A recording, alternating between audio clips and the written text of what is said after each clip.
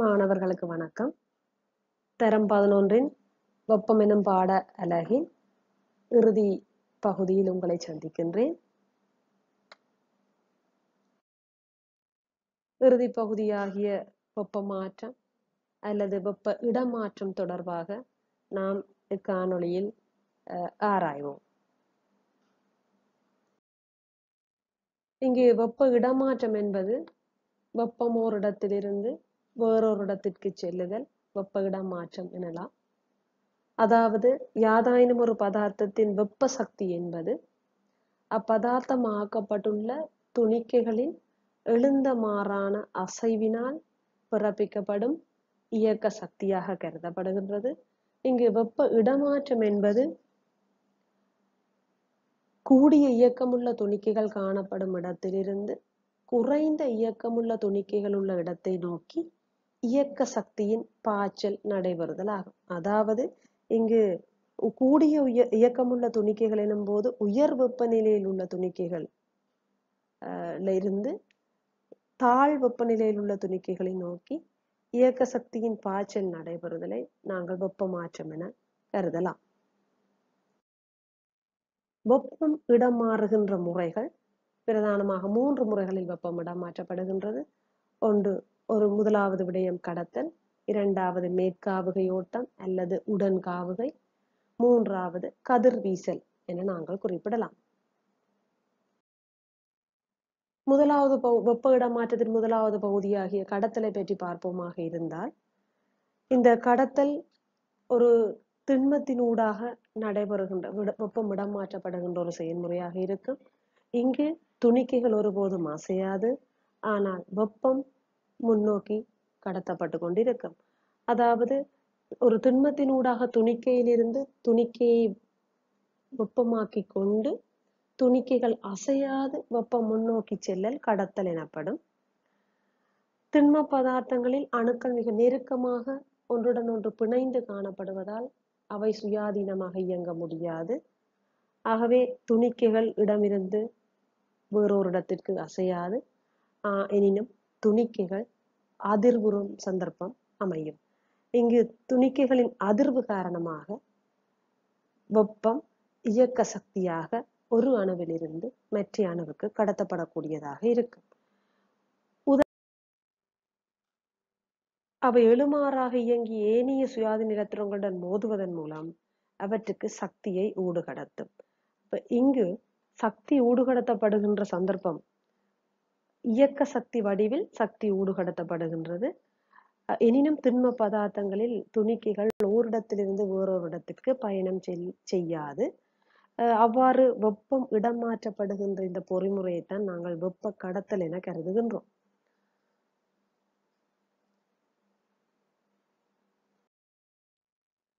இங்கு ஒரு செயற்பாடு காட்டப்பட்டுள்ளது. இது சிறிய வகுப்பில் நீங்கள் கற்றுக்கொண்ட விடயம். அதாவது கடத்தல் செயல்முறை நிகழ்வதை வாய்ப்பு பார்த்த இங்கு ஒரு உலோக ரூலர் ஒன்று பெறப்பட்டுள்ளது. அந்த ஒரு உலோக ரூலரின் மீது மெழுகை பயன்படுத்தி குண்டூசிகள் நிலைப்படுத்தப்பட்டிருக்கின்றன.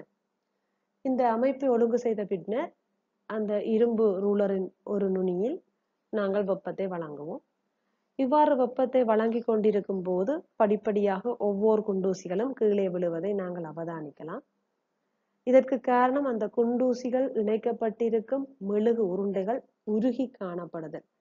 மெழுகுகள் உருகுவதற்கு இங்கு வெப்பம் கிடைக்க பெற்றிருந்தால் மாத்திரமே மெழுகு உருண்டைகள் உருகி இருக்கும். ஆகவே ரூலரின் நுனியில் வழங்கப்பட்டிருக்கும் வெப்பம் ரூலரின் வழியே கடத்தப்பட்டு மெழுகுகளை உருகச் செய்தமை காரணமாக ரூலரில் இணைக்கப்பட்டிருக்கும் குண்டூசிகள் விழுத்தப்பட்டிருக்கின்றன. ஆகவே இங்கு வெப்பம் கடத்தப்பட்டுள்ளது, வெப்ப கடத்தல் செயல்முறை இடம்பெற்றுள்ளது என்பதை நாங்கள் இச்செயல்முறையில் இருந்து வாய்ப்பு பார்க்கலாம். இரண்டு பொருட்களுக்கிடையே வெப்பம் கடத்தப்படுவதற்கு 2 நிபந்தனைகள் அவசியம். ஒன்று, நாங்கள் கருதுகின்ற இரு பொருட்களும் ஒன்றுடன் ஒன்று தொடர்பு பட்டிருத்தல் வேண்டும். இரண்டாவது விடயம், தொடர்பு பட்டுள்ள பொருட்களின் வெப்பநிலைகள் ஒன்றிலிருந்து ஒன்று வேறுபட்டிருத்தல் வேண்டும். அதாவது ஒன்றில் வெப்பநிலை கூடிய பொருளோ அல்லது வெப்பநிலை குறைந்த பொருளாகவோ இருக்க வேண்டும். ஒரே வெப்பநிலை உடைய பொருட்களாக இருத்தல் கூடாது. இவ்வாறு கடத்தல் மூலம் வெப்பம் இடமாறும் சந்தர்ப்பங்களை நாங்கள் பார்ப்போமாக இருந்தால், முதலாவது விடயமாக சமையல் பாத்திரங்கள் உலோகத்தினால் ஆக்கப்பட்டிருத்தல். உலோகங்கள் சிறந்த வெப்ப கடத்திகளாக தொழிற்படுகின்றது. ஆகவே சமையல் பாத்திரங்கள் உலோகத்தினால் ஆக்கப்படும் போது வெப்பம் இலகுவாக இடம் மாற்றப்பட்டு குறைந்த நேரத்தில் சமையல் வேலைகளை இலகுவாக முடித்துக் கொள்ளலாம். அவ்வாறு இரண்டாவது விடயமாக ரசம் சிறந்த வெப்ப கடத்தியாக இருப்பதனால் வெப்பமானிகளில் பயன்படுத்தப்படுகின்றது. ரசம் வெப்பம் காரணமாக விரிவடைந்து மேலே செல்லும் போது வெப்பமானிகளில் குறிப்பிடப்பட்டிருக்கும் அளவிடைகள் மூலமாக வெப்ப நிலைகளை நாங்கள் இனங்காணலாம். மூன்றாவது விடயம் தானியங்கி கதிர்த்திகளில் செப்பினாலான குழாய்கள் பயன்படுத்தப்பட்டுள்ளன. இங்கு செப்பு பயன்படுத்தப்பட்டிருப்பதன் நோக்கம் செப்பு விரைவான வெப்ப கடத்தியாக தொழிற்படுகின்றது. ஆகவே விரைவாக வெப்பத்தை உறிஞ்சுவதற்காக செப்பினாலான குழாய்கள் அமைக்கப்பட்டுள்ளன. நான்காவது விடயமாக வளிபதனமாக்கிகள் ஏசிகளிலும் குளிர்சாதன பெட்டிகளிலும் வெப்பத்தை வெளியே கடத்துவதற்காக வெப்பச்சுருள்கள் செப்பினால் செய்யப்பட்டிருக்கும். இங்கு வெப்பச்சுருள்கள், அதாவது குளிர்சாதன பெட்டியின் பின்புறமாக காணப்படுகின்ற வெப்பச்சுருள்கள் செப்பினால் செய்யப்பட்டிருப்பதன் நோக்கம் இலகுவாக கடத்தல் செயல்முறை மூலம் வெப்பத்தை இடம் மாற்றுவதற்காக. அடுத்த ஒரு செயற்பாடு ஒன்று இங்கு காட்டப்பட்டுள்ளது. இந்த செயற்பாட்டில் முன்னர் நாங்கள் பார்த்த ஒரு விடயம் எனினும் இங்கு 2 உலோக கோள்கள் ஒப்பீடு செய்யப்படுகின்றது. 2 உலோக கோள்களிலும் எந்த உலோக கோள் விரைவாக வெப்பத்தை கடத்தக்கூடியது என்பதை இச்செயல்முறையிலிருந்து நாங்கள் வாய்ப்பு பார்க்கலாம். அதாவது இங்கு இரும்பு கோலும் செப்பு கோல் ஒன்றும் பயன்படுத்தப்பட்டுள்ளது. இங்கு இரும்பு கோலின் மீது 4 குண்டூசிகள் நிலைப்படுத்தப்பட்டுள்ளன சம இடைவெளியில். அவ்வாறே செப்பு கோலிலும் 4 குண்டூசிகள் சம இடைவெளிகளில் நிலைநிறுத்தப்பட்டுள்ளன. இந்த சந்தர்ப்பத்தில் 2 கோலுக்கும் சம அளவு வெப்பம் வழங்கப்பட்டு நாங்கள் சற்று நேரம் அவதானிப்போமாக இருந்தால், இரும்பு கோலிலும் செப்பு கோலிலும் இணைக்கப்பட்டிருக்கும் அல்லது பிணைக்கப்பட்டிருக்கும் குண்டூசிகள் படிப்படியாக கீழே விழுவதை அவதானிக்கலாம். அதிலும் செப்பின் பொருத்தப்பட்டுள்ள அல்லது இணைக்கப்பட்டுள்ள குண்டூசிகள் விரைவாக கீழே விழுவதை அவதானிக்கலாம். ஆகவே இந்த இரண்டையும் நாங்கள் ஒப்பீடு செய்யும் போது இரும்பிலும் பார்க்க செப்பின் ஊடாக விரைவாக வெப்பம் கடத்தப்படுகின்றது என்பதை இனங்காணலாம். அந்த வகையில் செவ்விய வெப்ப கடத்திகள் என்று நாங்கள் கருதுகின்ற பொருட்கள், அதாவது வெப்பத்தை நன்றாக கடத்தும் பொருட்கள் செவ்விய வெப்ப கடத்திகள் என அழைக்கப்படுகின்றது. உதாரணமாக வெள்ளி, செம்பு, இரும்பு, ரசம் மற்றும் ஏனைய உலோகங்கள் பொதுவாக செவ்விய வெப்ப கடத்திகளாக தொழிற்படுகின்றன. அவ்வாறே அரிதில் வெப்ப கடத்திகளை பற்றி நாங்கள் பார்ப்போமாக இருந்தால், அதாவது நன்றாக வெப்பத்தை கடத்தாத பொருட்கள் அரிதில் வெப்ப கடத்திகள் என்று சொல்லலாம் அல்லது வெப்ப காவலிகள் என்று சொல்லலாம். எமது சூழலில் பல்வேறு பொருட்கள் வெப்ப காவலிகளாக தொழிற்பட்டு கொண்டிருக்கின்றன. உதாரணமாக மரம், பிளாஸ்டிக், நீர், கண்ணார், களிமண், நென்மண் போன்ற பல பொருட்களை நாங்கள் குறிப்பிடலாம். இங்கு ஒரு செயற்பாடு உங்களுக்கு காட்டப்பட்டுள்ளது. இந்த செயற்பாட்டில் சோதனை குழாய், கொதி குழாய் ஒன்று பெறப்பட்டு அந்த கொதி குழாயினுள் கம்பி வலையினால் சுற்றப்பட்ட ஒரு பனிக்கட்டி ஒன்று நீரினுள் இடப்பட்டுள்ளது. இந்த நீரின் திரவ மட்டத்தின் மேற்பரப்பிற்கு வெப்பத்தை வழங்கி அவதானிக்கும் போது திரவம் வெப்பத்தை பெற்று திரவ மூலக்கூறுகள் ஆவி நிலைக்கு மாற்றமடைந்து வெளியேறும். எனினும் இந்த கம்பிகளினால் சுற்றப்பட்டிருக்கும் பனிக்கட்டியில் எந்தவித மாற்றங்களையும் அவதானிக்க முடியாது. அதாவது பனிக்கட்டி உருகாது காணப்படக்கூடியதாக இருக்கு. அப்ப இங்கு பனிக்கட்டி உருகாது காணப்படுவதன் நோக்கம், இந்த பனிக்கட்டியில் மாற்றம் எதிரையும் அவதானிக்கப்படாததற்கான காரணம் நீரில் வெப்ப கடத்துதிறன் மிக குறைவு என்பதாகும். அதாவது நீர் இங்கு வெப்ப அரிதிற்கடத்தியாக தொழிற்படுவதால் நீரினூடாக வெப்பம் பனிக்கட்டிக்கு சென்றடையவில்லை. ஆகவே பனிக்கட்டி உருகவில்லை. அடுத்து வெப்ப காவலிக்கு மற்றும் ஒரு பரிசோதனையை பார்ப்போமாக இருந்தால், இங்கு மெழுகு உருண்டை ஒன்று கொதிகுழாயினுள் புறப்பட்டுள்ளது. அந்த கொதிகுழாயினுள் மெழுகு உருண்டையை இட்டு அது தக்கையினால் மூடி நாங்கள் அந்த தக்கை பகுதிக்கு சற்று வெப்பத்தை வழங்குவோம். வெப்பத்தை வழங்கும் போது கொதிகுழாயினுள் காணப்படுகின்ற வளி மூலக்கூறுகள் வெப்பத்தை பெற்று விரிவடைவதனால் ஏற்படும் உயர் அமுக்கம் காரணமாக இந்த தக்கை வெளிநோக்கி தள்ளப்படும், தக்கை வெளிநோக்கி வீசப்படும். எனினும் இந்த மெழுகு உருண்டைகளில் எந்த மாற்றத்தையும் அவதானிக்க முடியாது. இங்கு வெறுமனே காட்டப்பட்டிருக்கிற பகுதி வளி சிறைப்பிடிக்கப்பட்டுள்ள பகுதி, கொதிகுழாயினில் வளி சிறைப்பிடிக்கப்பட்டுள்ள பகுதி. எனினும் இங்கு வெப்பம் ஊடுகடத்தப்படவில்லை. வெப்பம் ஊடுகடத்தப்பட்டிருக்குமே ஆனால் மெழுகு உருகி காணப்பட்டிருக்கும். இங்கு மெழுகில் எந்த மாற்றமும் அவதானிக்கப்படாமையினால் இங்கு வெப்பம் ஊடுகடத்தப்படவில்லை என முடிவுக்கு வரலாம். ஆகவே வளி ஒரு வெப்ப அறுதிக்கடத்தியாக தொழிற்படுகின்றது என்பதை இச்செயற்பாட்டின் மூலம் வாய்ப்பு பார்க்கக்கூடியதாக இருக்கு. வெப்ப காவலிகள் பயன்படுகின்ற சந்தர்ப்பங்கள். இந்த வெப்ப காவலிகள் குளிர் பிரதேசங்களில் கம்பளி ஆடைகளை அணிதல். கம்பளி ஆடைகளை அணியும் போது அதனிடையே வளி சிறைப்பிடிக்கப்பட்டிருப்பதன் காரணமாக வெளிப்புறத்திலிருந்து உட்புறமோ அல்லது உட்புறத்திலிருந்து வெளிப்புறமோ வெப்பம் இடமாற்றப்படும் சந்தர்ப்பங்கள் தவிர்க்கப்படும். ஆகவே சிறந்த வெப்ப காவலியாக தொழிற்பட்டு கொண்டிருக்கும். அவ்வாறே பறவைகளின் இறக்கைகளின் தொழிற்பாடும் காணப்படுகின்றது. மூன்றாவது விடயமாக குளிர் பிரதேசங்களில் வாழும் விலங்குகள் தடித்த ரோமங்களை கொண்டிருத்தல், இதுவும் சிறந்த வலியை சிறப்பிடித்து சிறந்த வெப்ப காவலியாக தொழிற்படுகின்ற சந்தர்ப்பம். நான்காவதாக மின் சோற்றெடுப்பான், மின் கேத்தல், மின் அழுத்தி போன்ற பல உபகரணங்களின் கைப்பிடிகள் மரம் மற்றும் பிளாஸ்டிக்னால் உருவாக்கப்பட்டுள்ளது. இங்கு மரம், பிளாஸ்டிக் என்பவை வெப்ப அறுதி கடத்திகள், அதாவது வெப்ப காவலிகள். ஆகவே இதனூடாக மின் வெப்பம் கடத்தப்பட மாட்டாது. பனிக்கட்டிகள் உருவாதவாறு இருக்க மரத்தூள் பயன்படுத்தப்படுகிறது. இங்கு மரத்தூளும் ஒரு சிறந்த வெப்ப அறுதி கடத்தியாக தொழிற்படுகின்றது. நீண்ட நேரத்திற்கு அல்ல நீண்ட சந்தர்ப்பங்களுக்கு பனிக்கட்டிகளை உருகாதவாறு பேண வேண்டுமாக இருந்தால் நாம் மரத்தூளை பயன்படுத்தலாம். அடுத்து கொதிநீராவி செலுத்தப்படும் குழாய்கள் கண்ணாடி அல்லது அஸ்பெஸ்டோஸ்னால் சுற்றப்பட்டிருக்கும். இங்கு கொதிநீராவி செலுத்தப்படும் குழாய்களினூடாக கொதிநீராவி செல்லும் போது அதிலிருந்து வெப்பம் சூழலுக்கு இழக்கப்படுமாக இருந்தால் கொதிநீராவி நீர் என்ற நிலைக்கு மாற்றப்படும், தன்னுடைய பௌதிக நிலையை மாற்றிக்கொள்ளும். ஆகவே கொதிநீராவி நீராவியாகவே செலுத்தப்பட வேண்டுமாக இருந்தால் வெப்பம் வெளியே கடத்தப்படக்கூடாது. ஆகவே அதற்காக கண்ணாடி அல்லது அஸ்பெஸ்டோஸ்னால் அது சுற்றப்பட்டிருக்கும் வெப்ப காவலிக்காக.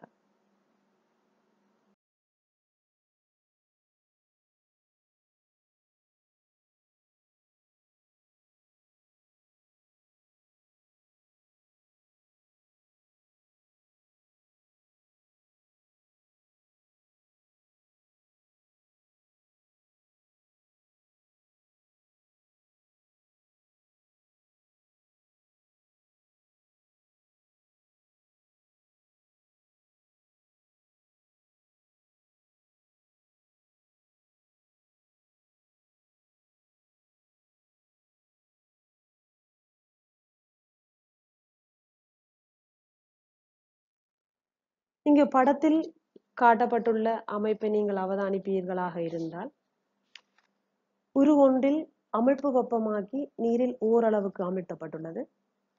உரு இரண்டில் அமிழ்ப்பு வெப்பமாக்கி பாத்திரத்தின் அடியில் அமிழ்த்தப்பட்டுள்ளது.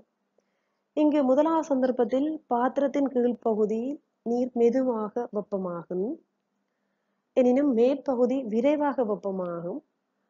அப்ப இங்கு உடன்காவகை ஓட்டங்கள் கீழே செல்லாமையினால் பாத்திரத்தின் அடிப்பகுதியில் உள்ள நீர் விரைவாக வெப்பமாவது தடுக்கப்படும். எனினும் இரண்டாவது சந்தர்ப்பத்தில் கீழே இருந்து மேல் நோக்கி நீர் வெப்பமாதல் நடைபெற்றுக் கொண்டிருக்கும். அதாவது வெப்பமாகிய நீர் துணிக்கைகள் லேசாகி மேலே செல்லும் போது வெப்பமாகாத நீர் துணிக்கைகளின் அடர்த்தி அதிகம் ஆகையால் அவை கீழ் நோக்கி அசைந்து இவ்வாறு தொடர்ச்சியாக இந்த அசைவு நடைபெறும் வேளை பாத்திரத்தில் உள்ள நீர் முழுமையாக வெப்பத்தை பெற்றுக்கொள்கின்றன. இதுவும் ஓர் மேற்காவுகை ஓட்டத்திற்கான ஒரு எளிய சந்தர்ப்பமாக அமையும். இங்கு படத்தில் 2 செயற்பாடுகள் காட்டப்பட்டுள்ளன. முதலாவது செயற்பாட்டை அவதானிப்போமாக இருந்தால், இவ்வாறு பரிசோதனை அமைப்பில் ஒரு கொண்டிஸ் துணிக்கைகள் எடுக்கப்பட்டுள்ளன. அதனுள் நீரும் நிரப்பப்பட்டுள்ளது இந்த குழாய்களிலும். இதில் ஒரு முனையில் வெப்பத்தை வழங்குகின்றோம். இந்த வெப்பத்தை வழங்கும் போது குழாயினுள் காணப்படுகின்ற நீர் மூலக்கூறுகள் வெப்பத்தை பெற்று மேல் நோக்கி அசையும். மேல் நோக்கி அசையும் அதே வேளை ஏனைய குளிர்ச்சியடைந்த நீர் மூலக்கூறுகள் மீண்டும் அந்த குழாயினூடாக சுற்றியோடப்படும், கீழ் நோக்கி கொண்டு வரப்படும். இந்த சந்தர்ப்பத்தில் கொண்டிஸ் துணிக்கைகளும் நீருடன் சேர்ந்து கீழ் நோக்கி அசையும். இவ்வாறு தொடர்ச்சியாக சிறிது நேரத்துக்கு நாங்கள் அவதானிப்போமாக இருந்தால், இந்த ஆக்கப்பட்டிருக்கிற சட்டம் மாதிரியான இந்த குழாய் அமைப்பினுள் காணப்படுகின்ற திரவம் முழுவதும் கொண்டிஸ் துணிக்கைகளால் முழுமையாக கரைக்கப்பட்ட நிலையில் காணப்படும். அதாவது ஊதா நிறம் எம்மால் அவதானிக்கப்படக்கூடியதாக இருக்கும். இதுவும் ஒரு மேற்காவுகை ஓட்ட செயல்முறை. அவ்வாறு இரண்டாவது சந்தர்ப்பத்தையும் அவதானிப்பவர்களாக இருந்தால், இந்த சிமிலி விளக்கில் பயன்படுத்துகின்ற சிமிலிகள் A, B என 2 சிமிலிகள் பயன்படுத்தப்பட்டுள்ளன. இங்கு ஒரு ஊதுபத்தியின் புகை ஒன்று வழங்கப்படுகிறது. அதே நேரம் பெட்டியினுள் மெழுகு ஒன்று ஏற்றப்பட்டுள்ளது.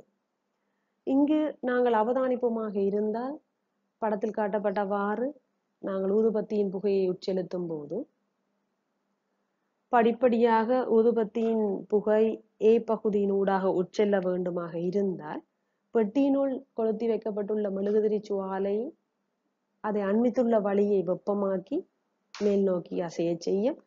அதன் போது குளிர்ந்த வழி வெளிப்புறத்திலிருந்து குளிர்ந்த வழி பெட்டியை நோக்கி அசையும். அவ்வாறு அசையும் போது ஊதுபத்தியின் புகையும் அதனுடன் சேர்ந்து நகரம்.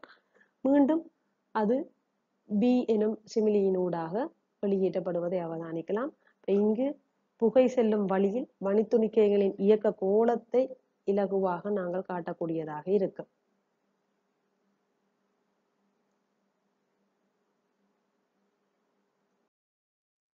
உடன்காவுகை ஓட்டத்தின் இயற்கை தோற்றப்பாடுகளாக 2 விடயங்களை குறிப்பிடலாம். ஒன்று கடற்காற்று, மற்றையது தரைக்காற்று. கடற்காற்று என்பது கடலிலிருந்து தரையை நோக்கி வீசும் காற்று. இது பகல் காலங்களில் ஏற்படுத்தப்படுகின்றது. அதாவது இங்கு கடல் நீரின் தன்வெப்ப கொள்ளளவிலும் பார்க்க தரையின் தன்வெப்ப கொள்ளளவு குறைவாகும்.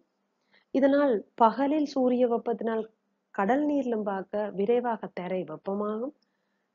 தரைக்கு அண்மையில் உள்ள வழி வெப்பமாகி அடர்த்தி குறைந்து மேலே செல்கின்றது. இதன் போது பிரதேசத்தில் அமுக்கம் குறைகின்றது. அதன் போது கடலில் இருந்து தரையை நோக்கி வழியோட்டம் நிகழ்கிறது. அதாவது அமுக்கம் கூடிய இடத்திலிருந்து அமுக்கம் குறைந்த இடத்தை நோக்கி வழியோட்டம் நிகழ்கிறது. இது கடற்காற்று என அழைக்கப்படுகிறது.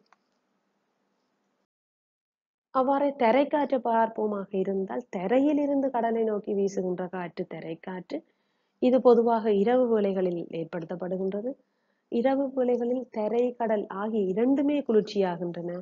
எனினும் கடல் மெதுவாக குளிர்ச்சியடையும் அதே வேளை தரை விரைவாக குளிர்ச்சியடையும். இதனால் கடல் நீருக்கு அண்மையில் உள்ள வழி சற்று இளஞ்சூடாகவும் அதன் மேலே இருக்கும் வழி தரை மேலே இருக்கும் வழி குளிர்ச்சியாகவும் காணப்படும்.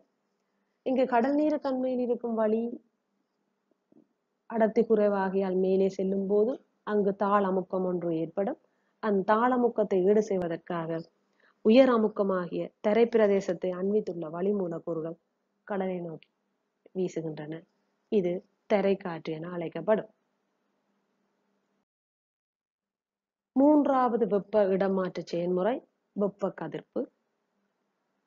இங்கு வெப்பமாக்கிய பொருளிலிருந்து சடப்பொருள் இடையூறின்றி மின்காந்த அலைகளாக வெப்பம் செல்லல் வெப்ப கதிர்ப்பு என நாங்கள் அழைக்கலாம். அதாவது இங்கு திண்மமோ திரவமோ வாயுவோ ஊடகம் எதுவும் தேவை இல்லை இந்த வெப்ப கதிர்ப்பு செயல்முறைக்கு. இங்கு படத்தில் ஒரு பரிசோதனை அமைப்பு ஒன்று காட்டப்பட்டுள்ளது. ஒரு கூம்பு குடுவை எடுக்கப்பட்டுள்ளது. அந்த கூம்பு குடுவையினுள் ஒரு வெப்பமானி நிலைநிறுத்தப்படுகின்றது தக்கையின் உதவியுடன். அது மட்டுமல்லாமல் வளி உறிஞ்சு பம்பியும் இங்கு பொருத்தப்பட்டுள்ளது. இந்த வளி உறிஞ்சு பம்பியை பயன்படுத்தி கூம்பு குடுவையினுள் காணப்படும் வளியை வெளியகற்ற முடியும். இங்கு ஆரம்பத்தில் வளி சிறைப்பிடிக்கப்பட்டிருக்கும் போது பரிசோதனை நாங்கள் மேற்கொள்வோம். அதாவது சூழல் சூழலில் கொண்டே வைத்து அவதானிப்போம். அங்கு வெப்பமானி தன் வாசிப்பை காட்டும். அதே நேரம் வளி உறிஞ்சு பம்பியினூடாக படிப்படியாக வளியை வெளியகற்றி பின்னர் மீண்டும் அதே சூழலில் கொண்டு போய் அந்த செயற்பாட்டை அவதானிப்போம். இங்கு எவ்வாறாயிருந்தாலும் வளி இருந்தாலும் சரி வளி இல்லாவிட்டாலும் இந்த வெப்பமானியின் வாசிப்பில் வெப்பநிலை வாசிப்பில் அதிகரிப்புகள் காணப்படும். ஆகவே இந்த வெப்பநிலை அதிகரிப்புக்கு காரணம் வெளிப்புறத்தை சூழலில் காணப்படுகின்ற வெப்பம், சூழல் வெப்பத்துக்கு சூரியனிலிருந்து புறப்படுகின்ற வெப்ப சக்தி தான் இந்த வெப்பநிலை அதிகரிப்புக்கு காரணமாக இருக்குது. இங்கு அந்த வெப்ப சக்தி கதிர்ப்பு மூலம் இடமாற்றப்படுகின்றது. கதிர்ப்பு வெப்ப உறிஞ்சலும் தெறிப்பையும் மேலும் வாய்ப்பு பார்ப்பதற்காக மற்றுமோர் பரிசோதனை. இங்கு 2 ஒரே மாதிரியான வெப்பமானிகள் எடுக்கப்பட்டுள்ளன. இந்த வெப்பமானிகளில் ஒன்று சாதாரணமாகவும் மற்றது வெப்பமானி குமிழ் கருப்பு நிற பகுதியினால் மூடப்பட்டிருக்கும்.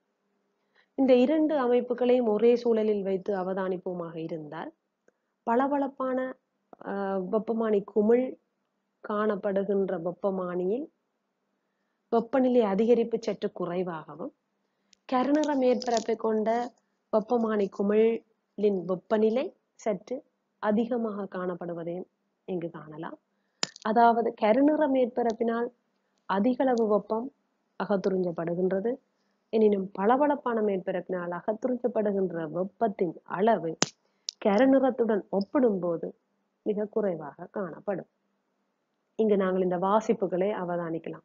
வெப்பமானியின் வெப்பநிலை வாசிப்புகளுக்கு இடையே வேறுபாடுகள் காணப்படுவதை கொண்டு இந்த முடிவுக்கு நாங்கள் பெறலாம்.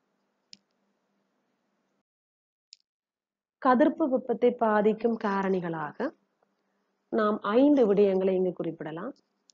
ஒன்று, உடலின் வெப்பநிலை. அதாவது உடலின் வெப்பநிலை அதிகரிக்கும் போது கதிர்ப்பு வெப்பமும் அதிகரிக்கும். அவ்வாறே சூழல் வெப்பநிலை அதிகரிக்கும் போது கதிர்ப்பு வெப்பம் குறைவடையும். வெப்பமடைந்த பொருளின் மேற்பரப்பளவு அதிகரிக்கும் போதும் கதிர்ப்பு வெப்பம் அதிகரிக்கும். இங்கு உடல் வெப்பநிலை, வெப்பமடைந்த பொருளின் மேற்பரப்பளவு என்பவை கதிர்ப்பு வெப்பத்திற்கான நேர் விகித தொடர்பை காட்டும். எனினும் சூழல் வெப்பநிலை நேர்மாறு விகித தொடர்பை காட்டும் கதிர்ப்பு வெப்பத்துடன். அது மட்டுமல்லாது பொருளாக்கப்பட்டுள்ள திரவியத்தின் தன்மை மற்றும் பொருளின் மேற்பரப்பின் தன்மை என்பவையும் கதிர்ப்பு வெப்பத்தை பாதிக்கும் காரணிகளாகும். அடுத்து கதிர்ப்பு வெப்பத்தின் பிரயோகங்களை பற்றி பார்ப்போமாக இருந்தால், வெப்பமான காலங்களில் கருப்பு நிற ஆடையிலும் பார்க்க வெள்ளை நிற ஆடை அணிதல் பொருத்தமானது. அது நீங்கள் உங்களுடைய அன்றாட வாழ்விலும் நீங்கள் பார்த்திருப்பீர்கள். கிரிக்கெட் ஆட்டங்களின் போது ஒரு நாள் ஆட்டத்தின் போது நிற ஆடைகளும், டெஸ்ட் ஆட்டத்தின் போது வெள்ளை நிற ஆடையும் பயன்படுத்தப்படுவது வழமை. இங்கு கருப்பு நிற ஆடை அதிக அளவில் வெப்பத்தை உறிஞ்சி கொள்ளும், வெள்ளை நிற ஆடை வெப்பத்தை உறிஞ்சும் ஆற்றல் குறைவு. ஆகவே வெள்ளை நிற ஆடை பொருத்தமானது. நமது வெப்பவலய நாடுகளில் பாடசாலைகளில் கூட வெள்ளை நிறம் எமது சீருடையாக பயன்படுத்தப்பட்டுள்ளது. இரண்டாவது விடயமாக, பளபளப்பான பாத்திரங்களில் உள்ள சூடான திரவங்கள் நீண்ட நேரத்திற்கு சூடாக காணப்படும். இங்கு சூடு என்பது, அதாவது வெப்பத்தின் அளவு குறைவடையாமல் நீண்ட நேரத்துக்கு பாதுகாக்கப்படக்கூடியதா இருக்குது பளபளப்பான பாத்திரங்கள். ஏனெனில் கதிர்ப்பு வெப்பத்தின் அளவு குறைவு. இதுவே கருநிற மேற்பரப்பாக இருக்குமாக இருந்தால் திரவங்கள், சூடான திரவங்கள் விரைவாக குளிர்ச்சி அடையும். மூன்றாவது, கட்டடங்களுக்கு வெள்ளை அல்லது இளநிற தீந்தை பூசப்படுதல் சிறந்தது. அதாவது வெப்பவலய நாடுகளில் வெப்பத்தை கட்டுப்படுத்துவதற்கு வெள்ளை அல்லது இளநிற தீந்தை பூசப்படுவதன காரணமாக வெப்பத்தை தெறிக்க செய்யலாம். வெப்பம் அகத்துறிஞ்சப்படும் அளவை குறைக்கலாம். ஆகவே இது ஒரு சிறப்பான அம்சம். 4வது விடயமாக வாகனங்களில் கதிர்த்திகளில் கருப்பு நிற பூச்சு பூசப்பட்டுள்ளது.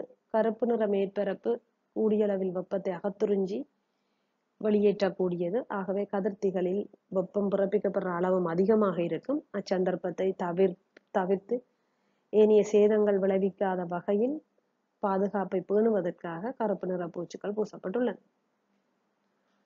அடுத்து சமையல் பாத்திரங்களின் அடிப்பகுதி கருப்பு நிறத்தினால் உருவாக்கப்பட்டிருக்கும். புது பாத்திரமாக இருந்தால் சற்று சூடேறுவதற்கு காலம் எடுக்கும். அதுவே பயன்படுத்திய பாத்திரமாக இருந்தால், அதுவும் ஏற்கனவே கருப்பு நிறத்தினால் உருவாக்கப்பட்டிருக்குமாக இருந்தால் நாங்கள் குறுகிய நேரத்தில் விரைவாக சமைத்து முடிக்கக்கூடியதாக இருக்கும். இறுதியாக வெப்ப நீர் போத்தலின் உட்புற மேற்பரப்பு மினுக்கமாக அமைக்கப்பட்டிருத்தல். இந்த வெப்ப நீர் போத்தல் என்று சொல்லும் போது சற்று குழப்ப நிலையே இருக்கலாம். தேர்மஸ் பிளாஸ்க் என்றால் உங்களுக்கு விளங்கிக் கொள்ளும். நாம் சற்று இந்த வெப்ப குடுவை அல்லது வெப்ப நீர் போத்தலின் தொழிற்பாடை பற்றி சற்று ஆராய்வோம். இங்கு நான் வெப்ப குடுவையின் தொழிற்பாட்டை வாய்ப்பு பார்ப்பதற்காக ஒரு அமைப்பு படத்தை ஒன்றை காட்சிப்படுத்தியுள்ளேன். இங்கு நீங்கள் அவதானிப்பீர்களாக இருந்தால் வெப்ப குடுவையில் காணப்படும் ரப்பர் அல்லது பிளாஸ்டிக்கினால் ஆன தாங்கி, வெப்ப காவலிடப்பட்ட தக்கை என்பவற்றினால் கடத்தல் மற்றும் உடன்காவுகை மூலம் வெப்பம் இழக்கப்படுவது குறைக்கப்படுகின்றது.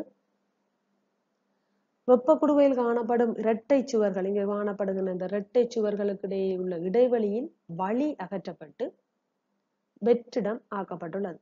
ஆகவே இங்கு வெற்றிடம் காணப்படுகின்றமையால் கடத்தல் மூலமும் உடன்காவுகை மூலமும் வெப்ப இழப்பு தடுக்கப்படுகின்றது. எனினும் வெற்றிடத்தினூடாக கதிர்ப்பு மூலம் வெப்பம் இழக்கப்படலாம். இதை இழிவளவாக்குவதற்கு படத்தில் காட்டிய மாதிரி இந்த இரட்டை சுவர்களுக்கு உட்புற மேற்பரப்புகளிலே வெள்ளி பூச்சு பூசப்பட்டுள்ளது. இங்கு வெப்ப குடுவையில் சூடான பொருட்கள் சூடாகவும் குளிரான பொருட்களை குளிராகவும் நீண்ட நேரம் வைத்திருக்கக்கூடியதாக உள்ளது. இவ்வாறு பல சந்தர்ப்பங்கள் நமது அன்றாட வாழ்வில் நாங்கள் பயன்படுத்தி கொண்டிருக்கின்றோம். ஏனைய பயிற்சி புத்தகங்கள் காணப்படுகின்ற வினாக்களுக்கு விடையளிப்பதன் மூலம் இதிலிருந்து மேலும் தெளிவுகளை பெற்றுக்கொள்ளலாம். மற்றும் ஒரு காணொளியில் சந்திக்கும் வரை நன்றி.